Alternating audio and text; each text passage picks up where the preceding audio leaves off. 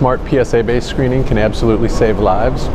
We have a problem with overdetection and overtreatment of men who are unlikely to benefit from it. So the gist of my talk is identify men who have a reasonable life expectancy, they're well informed, they are interested in PSA screening, biopsy appropriately, but many low-risk prostate cancers absolutely do not require treatment, and active surveillance has excellent long-term outcomes.